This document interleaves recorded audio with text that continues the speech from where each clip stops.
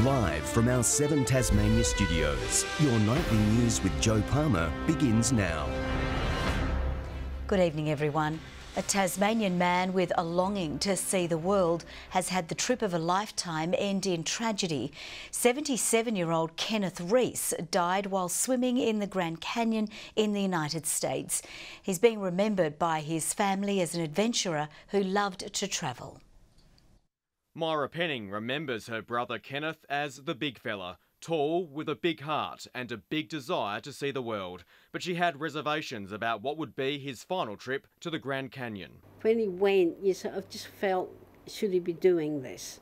And I think all the family felt the same way. Park rangers found Mr. Reese near Deer Creek Falls in the Colorado River.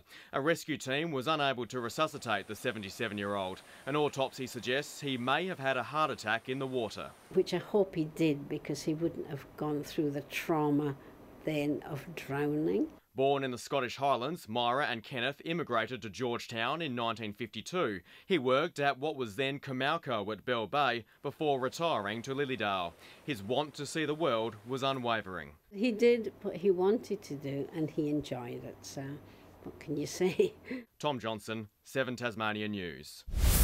Fire crews have managed to save a restaurant and takeaway business in the state's south after a blaze destroyed an adjoining unit next door. The owner witnessing the scene from his shop in Snug, with the cause still yet to be determined. A scene of panic. Billowing smoke and flames tearing through this Snug unit, seen just here behind Fung's Vietnamese food. The restaurant and takeaway shop owner says he saw the occupants racing out of their home and quickly followed. We got out of there very quickly and they told us the house was on fire. And I had a quick look in the corner and I could see a lot of fire. Alerted by a 000 call from one of the residents, crews arrived at the scene at around 12:30. The Tasmania Fire Service says there was no indication of any working smoke alarms. We didn't hear any smoke alarms activating when we arrived. That's not to say that the fire didn't already damage those, because the building was substantially on fire when we arrived on scene. It took 4 crews from the southern region just 20 minutes to contain the blaze and stop the flames from spreading to the adjoining shop, minimising the damage. Shop next door at this stage seems to be smoke damage. The fire doesn't seem to have penetrated into the building next door. We'll have wages losses, you know, we'll have, like loss of business for a long time, until we can get it repaired. No one was injured during the incident. Ruby Kamane, 7 Tasmania News. We turn now to the weather situation, with authorities warning the worst could be to come for the eastern and southern half of the state. For the latest on the conditions, our reporter Letitia Wallace joins us from St Mary's. Good evening, Letitia. What's it like on the east coast tonight? Joe, as you can see behind me, conditions are worsening here at St Mary's tonight, with the rain settling in for the night. The Weather Bureau says the region can expect up to 120 millimetres of rain to fall by tomorrow afternoon, with all emergency services on standby, ready to assist. Waves and strong winds wreaked havoc along the coastline this morning, the wild weather causing this boat to lose its mooring in St Helens. As the day went on, the rain became heavier and the winds picked up. 3 SES personnel were called in as backup from Launceston. We're currently on standby, really. We are ready to go with whatever needs to be done. Big swells lashed the coast at Scamander, while crews spent the day sandbagging, preparing for potential flash flooding. Extremely heavy rain and high winds, so it's certainly going to be a pretty challenging time for us. But locals at St Helens consider it a mixed blessing, welcoming the long overdue rain. Everyone is having to buy water into their tanks, and that's just ridiculous at this time of year. So yeah, it's the wind we don't like, but the rain, yeah, bring it on. It's cold and windy, but we do need the rain, so they say. We're very down on rainfall, so I'm very grateful there's some today. The Weather Bureau says it's one of the most significant rainfall events the East Coast has seen so far this year. We are expecting quite windy weather with this weather system. We are expecting damaging winds up to 100 kilometres per hour about the east coast. Trees falling are a significant hazard, and when the wind's actually blowing from the east or the southeast, it actually exacerbates or increases potential for this situation to occur. Locals are urged to be prepared with the worst to hit tonight. From this evening, we're talking about a 12 to 18 hour period, so extended rainfall. We urge Tasmanians to be vigilant from now right through into Saturday as these conditions start to ease. Letitia Wallace, 7 Tasmanian News. Police say a spate of car burglaries are partly to blame for a significant spike in crime across Tasmania in the past financial year. New data has revealed overall offences are on the rise, but police say they are taking action and already getting crime rates back on track. Tasmania Police kept busy with crime on the rise. The Assistant Commissioner defending new data, which reveals offences increased by 6% in 12 months, the highest rate in 8 years. We fluctuate around about 4,000 offences a year, so a 6% increase this year is on the back of a 4% decrease last year. So that trend does not alarm us at all.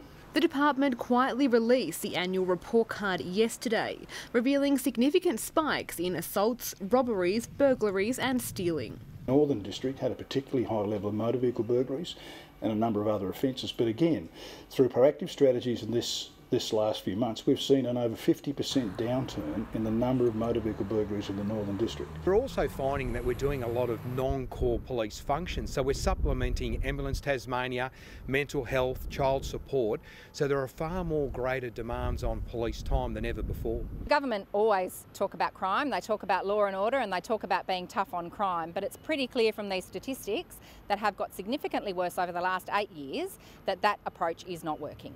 The government says it's recruiting an extra 125 officers to boost frontline services. Already this year, rates are improving.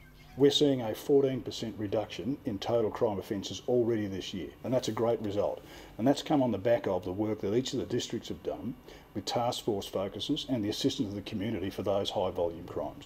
Michelle Wisby, 7 Tasmania News. Police say it's still too early to determine the cause of a suspicious death of a man in Hadspen. Officers were called to a unit at the Rutherglen complex around midday. Detectives and forensic teams seal off a Hadspen unit. Inside, paramedics and officers made a grim find, the body of a 64-year-old man. We're doing a preliminary investigation at the moment. We're unable to ascertain the cause of death just yet. Concerned neighbours alerted authorities. Police interviewed those nearby today. It's understood the man lived alone. Neighbours have indicated that there were some noises in the area last night. That's formed part of our investigation for sure. We're not suggesting there's anything sinister in that. They're also considering the possibility of natural causes. We do have an opinion right now, which I'm not prepared to say. However, we want to make sure that we conduct a full investigation so we can be sure, the family can be sure, and the coroner can be sure. Anyone with information should contact Crime Stoppers. Sean McComish, 7 Tasmania News. An accused murderer has been described as moody, challenging and unnerving by his former partner. Bradley Purkis is standing trial alongside Margaret Otto for the killing of a Risdon Vale tattoo artist in 2017. The trial into the alleged murder of Dwayne Davies into its 5th day. His wife and close friend jointly accused with his murder, both pleading not guilty. The former partner of Bradley Purkis today giving evidence via video link, telling the court their relationship that she'd tried to end was uneasy and challenging and that there were increasing issues with the alleged victim's frequent visits to her Elderslie property. Hearing she'd been advised the night of the alleged killing that Mr Purkis was going to sort that issue out and had told her for her protection it would be better if she wasn't home.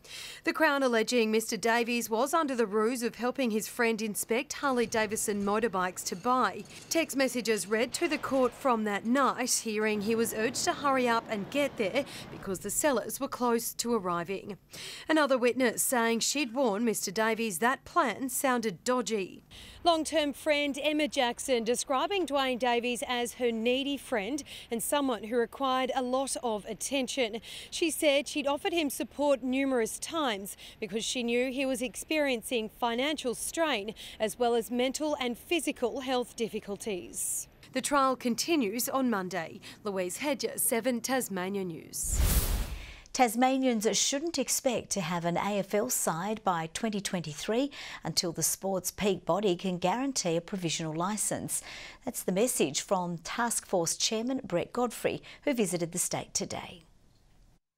It would seem you can't mention a Tasmanian AFL side without using the word parochialism, something the co-founder of Virgin Australia Airlines has become well aware of. You know, I'm from Queensland and we think we're more parochial than Tasmanians, but I'm starting to learn something in my visits down here that we are second to you. In Hobart, offering tips to some of the biggest players in the state's business industry, Godfrey also felt obliged to give an update on Tasmania's contentious bid to get an AFL side, with the process gaining some recent momentum. This is different this time in that we've gone back to look at what happened in 2008, what were the issues, can we address them, and the big issues we believe we can. With speculation rife about whether the team would be based in Launceston or Hobart, Godfrey has urged Tasmanians to put aside their own personal preferences and look at the greater good. Where local kids coming through, whether it's Launceston or Hobart, can actually see that that's what I want to be one day and I don't have to leave home and go to the mainland to do it. So for me, I think that if people take a step back, they will see what the bigger picture is, and I think most people do now. But with the United We Stand online petition, which was launched a week ago, still around 37,000 signatures short of its intended target of 50,000, the Tasmanian AFL Task Force Chairman knows it's not going to be a quick or easy road ahead. We've got to be able to show and demonstrate to the AFL that this is just not hard on the sleeve stuff. This has got to be a cold, hard business case, and if it can't stack up, I'm not going to put my name to it, and neither will any of the other members on the task force. Tom Cooper, 7 Tasmania News. Mona-aligned Project X has unveiled its latest attraction, set to lure visitors back to the Huon Valley after the summer bushfires. A curious installation has been placed in the centre of Geeveston, one of the towns most affected by the shutdown of the Terhune Airwalk. Taking a peek into this ordinary-looking shipping container. Inside, a miniature world is revealed. This art display was a key feature of this year's Dark Mofo, now an unmissable sight in one of Geeveston's main streets. This was hugely popular and loved in Dark Mofo. It's fantastic because it raises issues about riot, things that are difficult, and it enables a whole range of conversations around social and cultural ideas. The town has suffered a downturn in visitors following severe bushfires in the region at the start of the year. Many local businesses have since been struggling. Evacuations, bridge closures, it decimated our summer tourist season. But Dark Labs, the aftermath dislocation principle, will sit here for the next 2 months, set to entice more tourists. It just creates this buzz and it gets people legitimately moving around. So I think the Geeveston community can expect a great increase in visitation over the spring and summer. Just to have such a significant piece of artwork installed in Geeveston in a regional area is extraordinary, and the fact it's out front of my shop is fantastic. The shipping container will make its way through the Huon over the coming months. Ruby Kamane, 7 Tasmania News. The TSL and Lauderdale will be desperate to achieve what they have failed to do in recent years and get the better of North Launceston in a final setting. But the bookmakers will be favouring the red-hot reigning premiers. For the past 2 years, Lauderdale's premiership hopes have been shattered by North Launceston, but the Southern Bombers can sense a turning of the tide. I think we're in a pretty good position at the moment. It's probably the best position we've been in to continue on, but I think we learn a lot and what it takes. Off the back of a hard-fought win over Glenorchy, Lauderdale will head to Windsor Park brimming with belief, and the side's coach knows they'll need every bit of it to get the result. We actually go up there really confident. We've played 3 games, won 2, and our group doesn't take a backward step, and I think everybody knows that, so we'll go up there and put our best foot forward and have a good crack at them. We've played them 3 times this year, so we've got a good look at them, but also we haven't played them where the conditions have been good, like they will be hopefully on Sunday. We've played them when it's been raining or windy or muddy. Fresh from the week off, the Northern Bombers are still strong favourites to go all the way in 2019, but the side is refusing to look past what's shaping up as a fierce and physical contest against an old bitter rival come 2 p.m. on Sunday. You know, Lauderdale are going to be battle hardened. They're going to be, ready to go, and they've experienced their first final. So we're just got to be able to get up to speed as early as possible.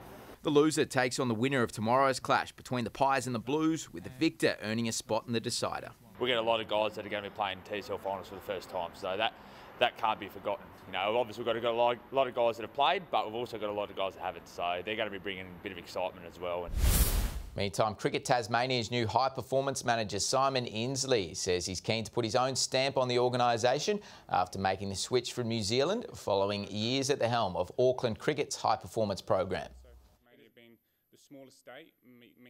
Tasmania being the smallest state means that we have the best opportunities to have the best alignment between all the programs, between our community, between the board, to have the best cricket program, if not in Australia, in the world. Inslee officially begins in the role later this month, ahead of the men's and women's opening domestic season matches on September 22 and 23.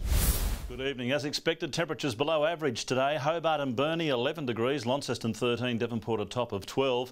King Island our high with 14 degrees. The highest rainfall was 42 millimetres at Grey as the rain extended right across the state from the west and north. Flinders Island 13 today, Low Heddon and Helens 12, Friendly Beaches and Grove 11, Strawn 10, Lyawini -1 overnight to a top of 5 this afternoon. Now here's the cloud pattern as it developed over the state today, increasing that shower activity late this afternoon. Now that cloud band stretches up to New South Wales. Cold unstable air is over the Bight and the southern mainland. Most of the north of the country is clear. Tomorrow a low will be to our northeast, directing an easterly airflow over the state. A cold front passes south of the Bight and the high still over most of the mainland. Southeast to southwest winds reaching up to 35 knots over the north and east, easing during the day except from the northeast. Southeasterly winds inland turning southerly later. Now it's all happening, of course, folks. A severe weather warning still on for eastern Tasmania. Heavy rain and damaging winds. A strong wind warning for all remaining Tasmanian coastal waters. We have a minor flood warning for the Huon and North Esk River. A flood watch for most other river catchments. Also a road weather alert for the east, central and southeast for reduced visibility due to the heavy rain. Now into tomorrow we go. And Hobart, rain and some heavy falls, 11 degrees. 11 the top for Maydena with that same forecast. Launceston rain with wind easing, 13 the top, just 12 for Devonport. Lyawini -1, 3 tomorrow and rainy. 12 the top for Burnie. Strawn showers easing later, 12 the high and 9 the top for Marrawar. While for St Helens tomorrow, 12 degrees, some heavy falls for Swansea 11 and for Orford also on 11 degrees. On Sunday, more showers easing from the southeast with snow to 600 metres. A little more snow on Monday with showers clearing the north and east. And on Tuesday, showers mostly clearing to a fine partly cloudy day after an inland frost. A sunny 22 degrees forecast for Perth. A shower or two for Adelaide and Melbourne. Windy over New South Wales. Canberra just 11 degrees. Sydney 19. Sunny and 27 in Brisbane and warm in Darwin. And after plenty of rain today, still showery over Hobart, 9 degrees, 8 in Launceston, 9 right now in Devonport. Joe, the weather is just speaking for itself at the moment. It certainly is. Thank you very much for that, Murph. That's all from the news team for now. Thanks so much for your company. We'll join you with updates a little later this evening. Bye-bye.